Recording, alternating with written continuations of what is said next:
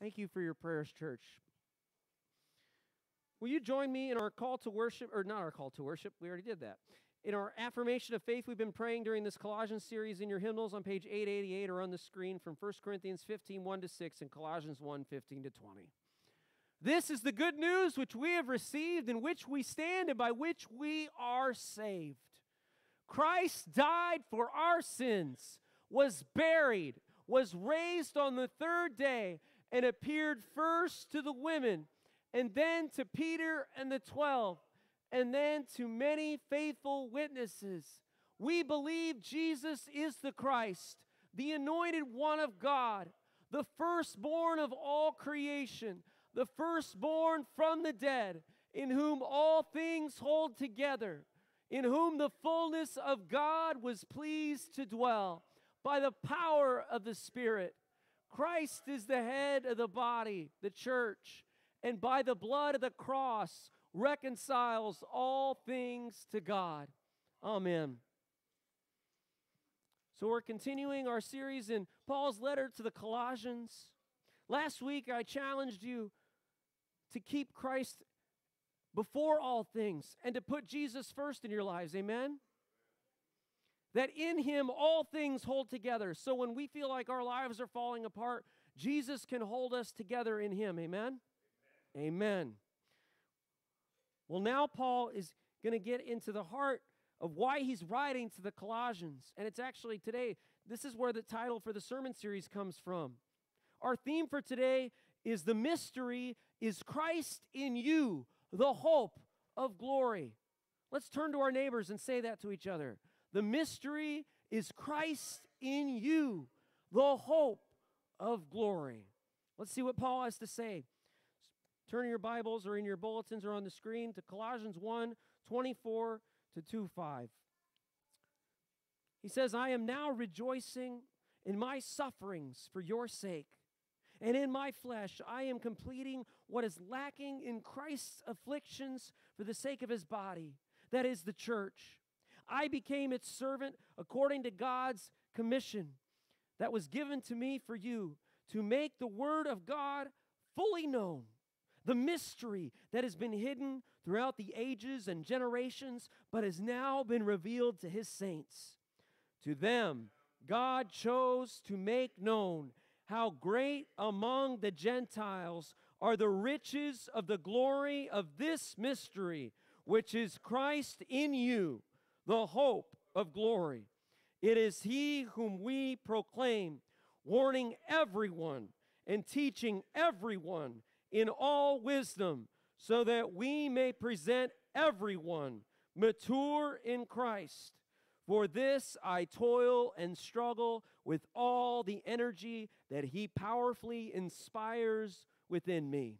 For I want you to know how much I am struggling for you, and for those in Laodicea, and for all who have not seen me face to face. I want their hearts to be encouraged and united in love, so that they may have all the riches of assured understanding and have the knowledge of God's mystery, that is Christ Himself, in whom are hidden all the treasures of wisdom and knowledge. I am saying this so that no one may deceive you with plausible arguments. For though I am absent in body, yet I am with you in spirit, and I rejoice to see your morale and the firmness of your faith in Christ. This is the word of God for we, the people of God. Thanks be to God. You know, last week we heard how in Him everything holds together. And I think in my life of my mother and my grandmothers and my aunts, the women that have nurtured me in faith in the church. And when my grandma passed away, my dad's mom, Patsy Glenn, she had been a widow for a short time. We kind of drifted apart as an extended family for a while. We weren't gathering together for dinner, and we realized that my grandma was the glue that held us together in the family, much like Christ holds us together. Amen? So I want to thank you, mothers, women, for being the glue that holds us together in our relationships. Amen? Amen. But today, it's about the mystery that is Christ in you, the hope of glory. I'm not one that's a guy that usually stops to smell the roses. It's hard for me to stand or sit still. And I'm always busy with something or thinking about something, or maybe I'm occupied with emotions or just different things. And I'm not one to stop and smell the roses generally. But at my house at the parsonage in Warsaw, it's been there the whole time I've lived there. But this year, I really am grateful and I appreciate that there was a lilac bush, a big, huge lilac bush that probably needs pruned, that is overflowing right now with lilac blooms. And they've always been nice to look at, and I can kind of smell them at a distance. But this was the first year I can remember where I actually dug my face in the lilacs and smelled them just as close as I could get. And it's the sweetest smell I think I've ever smelled in a while. Just the smell of spring and just the reminder of beauty. And that aroma, it didn't just smell good to me. This weekend, my kids were with me, and we were trying to figure out what to get their mom for Mother's Day. And we remembered that her favorite flower were the lilacs. And so we picked lilacs, and we put them in a vase and picked some other white flowers to put in there as well. And we were going to take them to her along with some cinnamon rolls that we bought from the fundraiser at the Warsaw Trinity United Methodist Church yesterday. They sold out of all their cinnamon rolls, praise God. But we saved a couple cinnamon rolls for their mom, and they were going to take them to her yesterday. But before we met up with their mom, we stopped and visited my grandma, who's recently a widow, and my mom and my aunt came by with her granddaughter, and it was just a wonderful time. But we said, hey, we don't have other lilacs, but you can at least look at them and smell them. They smell really great. Would you like to smell the lilacs? And so my mom took a smell, and she's like, that's my favorite. And then my aunt took a smell. Her granddaughter, who's just almost one, she peeked around at the flowers and took a sniff. I went. My grandma took a smell. She's like, And then, of course, when we gave them to my kid's mom, to Julia, she smelled them and she loved them and said thank you to the kids. But as I thought about that, how wonderful that smell was, that aroma. You know, we're to have the aroma of Christ, amen? Everywhere we go, we are to look like, talk like, walk like, love like, live like Jesus. Everywhere we go, we are to bring the kingdom of heaven and the presence and the aroma of the holy love of God for this world. Amen? Amen. So I'm grateful this Mother's Day for the beautiful things in life like lilacs, and seeing how happy it was for my grandma and my mom and my aunt to smell those flowers. And yesterday, after Eliana and I picked up the cinnamon rolls, she said, Dad, can we take some lilacs to the ladies at the church? And so we went and picked some lilac blooms and took them to the ladies at church. And they enjoyed smelling them too. But that's what we're here for. We are here to become like Jesus as his followers. The mystery is Christ in you, the hope of glory. Not just the hope of heaven being with Jesus, which is going to be awesome, but the hope of glory of knowing that we can walk with Jesus now and Christ can live in us through his Holy Spirit. Amen? That Jesus can change and transform our lives and our relationships. The Holy Spirit can cultivate the fruit of God's holiness in us and healing in our lives and our relationships as he answers our prayers and he forgives us of our sins and we forgive others. And we are reconciled to God in Christ and reconciled with one another. Cultivates humility as we serve one another, just as our mothers have humbly served us in our lives. Amen? And so that we can show hospitality and welcome others as Christ has welcomed us. And the mothers and women in our lives have nurtured us and welcomed us as we are. Cleaned up our dirty clothes and washed out the grass stains in our jeans as kids. Picked us up when we've fallen and tended to our wounds and cried with us when we're sad and rejoiced with us and cheered us on when we succeeded. I am so grateful for our mothers, and I'm so grateful for our Father in God and our Lord Jesus Christ. Look at what Paul says. I think that you mothers can identify with some of Paul's longings as a spiritual parent. He wants to make known how great the riches of the glory of the mystery, which is Christ in you, the hope of glory. That we proclaim Christ, it is about Him. We warn everyone, we teach everyone we can in all wisdom, so that we can present everyone mature in Christ. No mother wants their children to grow up without growing mature and being able to become a parent to others on their own, right? We all want to help one another grow. And to our very last breath as parents, we spiritually and by blood, we want to help the people that we love grow and know that they are loved and to love others. Amen? Amen. So that we may present everyone mature in Christ, made perfect in holy love by the Holy Spirit. That when it's all said and done, we will all look like, walk like, talk like, live like, and love like Jesus. We will carry the aroma of God's love that's sweeter smelling than even the most pretty and full lilacs. And Paul struggled for them, just like our mothers struggle for us and pray for us. And they do everything they can to help us or to protect us or to encourage us. And look at verse 2 too. This is what Paul wants for the church at Colossae, but I believe that the Holy Spirit wants this for us today in 2022.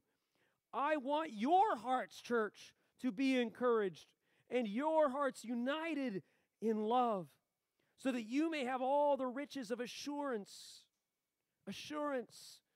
where you know in your heart of hearts through the Holy Spirit that God loves you, that Christ died for you so that you could be forgiven and was raised for you so that you could have eternal life, so that Christ could live in your hearts through the Holy Spirit, so that you could be part of His body, the church, with Christ as the head, where Christ is first place in your life. He is the first and the last word, amen? He holds us all together in His love. And it's in Christ where we have all the treasures of wisdom and knowledge. Wisdom, knowing what to do and when to do it. And knowledge, having that relationship, that intimacy with God in Jesus Christ. I am so grateful for all of our mothers. And I think back to when I became a parent. And I was in that, when you're first a parent, you're in those first 48 hours, you're in a sleepless stupor, right? You're in a sleepless stupor. But you're sitting there holding your child. And I was holding my daughter, Eliana, and my wife, Julia, was just asleep, exhausted. And I'm just holding her in my arms. And in that moment, I'm looking at her, and she's looking at me, and I'm looking at my wife, her mom, and she's looking at her and me at the same time. And it's like in that moment, I just felt this love overflowing in me I had never felt or known before in my life. It was like the secrets of life and the universe were just revealed right there. This is what life is all about, staring back at me. And all she's done has been held in my arms, and I just know I would die for her in a heartbeat without hesitation. That love is just there. It's just overflowing, radiating from her in me. The three of us all together as a family. I remember that moment. That's what life is about. Paul says the mystery is Christ in you, the hope of glory. That she bore our image as her parents. And we too are to bear the image of God in Jesus Christ as Christ lives in us through the Holy Spirit. Amen? Amen. So that's what I want you to remember today. That we would be like Paul, and we would be like our spiritual mothers and our mothers that have struggled and strived with all the energy that they have to love us and care for us, so that we would make the Word of God and God's love for us made fully known to our loved ones and to this world. Amen? And we would not forget this mystery that is Christ in you, the hope of glory, the hope of resurrection glory, the hope of the glory of being free from sin when we're in heaven and there's no more crying or shame or pain or blame or fear or tears. That Christ will be our light and we will be loved and cared for as we continue to love and care for one another in eternity. As we look at one another and see that we all look like, talk like, live like, love like, and smell like Jesus with the aroma of God's love, where we are encouraged and united in love in heaven, but also here on earth in the kingdom of heaven, so that we may remember that the mystery is Christ in you, the hope of glory. Amen? Amen. So I'd like to invite you to sing a song with me today as we worship God. Let's stand. You might have heard this before, but it's called Living Hope. Because we have been born into a living hope through the resurrection of Jesus Christ. And we have been given an inheritance that is imperishable, undefiled, and unfading, that is kept in heaven for us as we have faith in Christ. Amen? Amen.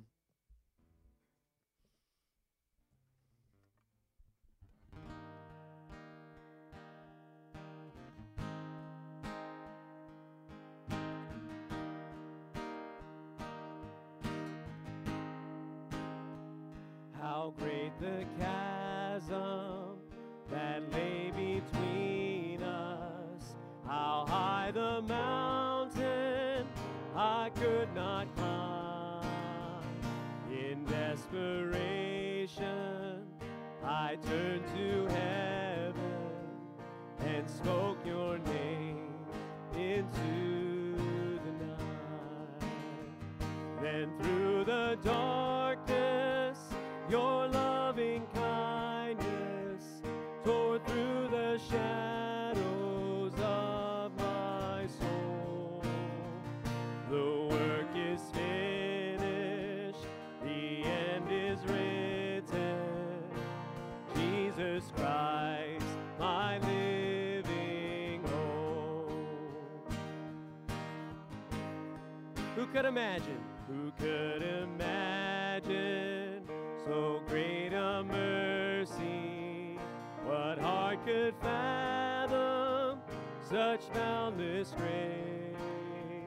The God of ages stepped down from glory to wear my sin and bear my shame.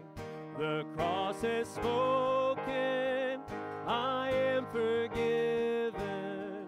The King of Kings calls me his own.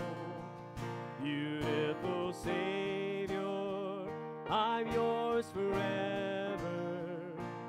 Jesus Christ, my living hope. Hallelujah, praise the one who set me free. Hallelujah, death has lost its grip on me. You have broken every chain. There's salvation in your name, Jesus Christ, my living hope.